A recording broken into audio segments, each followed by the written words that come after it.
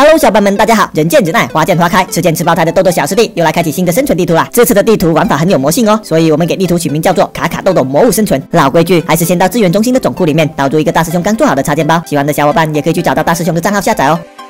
麻烦老板先把材质包更改一下，再邀请我哈，别待会评论区又被小伙伴们轰炸了。马上！现在如果不换成卡通材质包，总感觉哪里不对劲。小伙伴们是不是也比较习惯卡通的呀？哦吼，这是直接出生在空岛上了吗？这运气也是没水了。先邀请出咱们长得丑、想得美的卡卡大师兄吧。和你打了这么久生存，终于出生在一个比较像样的地方了。来啦，江湖人称风流倜傥、多才多艺的卡卡大师兄来也！又是只听到声音，看不到人影，该不会出生的时候脸朝地，没脸出来见我了吧？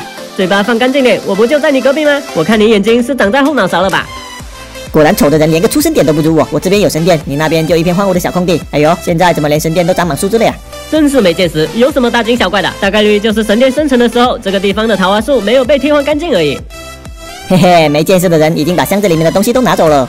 哥是做大事的人，才不会在意那三瓜两枣的。现在是这空岛有钛金，咱们没有工具挖掘，看得到吃不到的感觉真不爽呀！咱们还是得先下空岛去撸基础材料呀。我小飞鼠都已经骑上了，你也赶紧的吧！好家伙，你这是自寻死路吗？哥是有2级跳技能的人，肯定能安全着陆。危险动作请勿模仿哦，不然真的会摔惨的。废话不多说了，先来撸树了。撸树永远是迷你世界生存的第一法则，大伙跟着我念：想致富，先撸树，买下豪车、豪宅和别墅。现在就是尽量多搞一些树枝和树叶，为稍后制作工具做准备。然后就是尖锐石头，也得来收集一些，弄完就可以制作石斧、石镐这些了。对了，大师兄，咱们玩到现在，你好像还没有展示你插件包的威力呀。着急个啥？先把基础工具都弄好了才行，不然待会大概率也是看得到吃不到的节奏啊。好吧，那我先来把石斧给制作了，这样也能大大提高砍树的效率。我石铲和石镐也都制作了，可以开始你的表演了吧？这么着急，那我来打个握握手给你看一下。哦吼，打个握握手也能掉落东西的吗？这么神奇的呀？准确的说，不是掉落，而是生成。融入了我这个插件包，不管是动物还是魔物，只要被攻击到，都会随机生成一个迷你世界的材料。这就有点逆天了呀，那都不用去挖材料了，只需要打深入就行了。我也来过瘾呀，哎呦，还挺好玩的耶。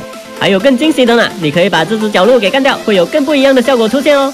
好嘞，听起来有点意思，必须来试一试。我的妈呀，一阵爆炸烟雾后，出现了这么多个玻璃灯。嘿嘿，好玩吧？不管你是啥生物，最后一击挂掉后，就会生成更多数量的材料来。当然，生成的材料也是随机的。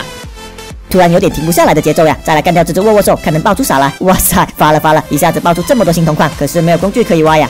所以我叫你不要着急嘛，得有了工具才好办事。我计划再多收集点基础材料后，咱们就可以下矿了。等到升级好工具，到时咱们就是真的要啥就有啥了。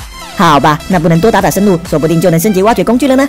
你人长得丑，想得到挺美的。迷你世界这么多材料，运气如果不佳，咱们坟头草长起来了，估计都弄不到。所以最好的办法还是安安分分下次矿吧。哎，这个炉子好像是可以用的呀。没错，这个倒是可以拿来用，咱们就不用去制作石炉了。好了，天刚好要黑了，可以准备下矿啦。大师兄，要不砍多点树枝树叶吧？我怕待会下矿，镐子和火把消耗的挺快的。可以，看你平时像个憨憨，关键时候还是智商在线的。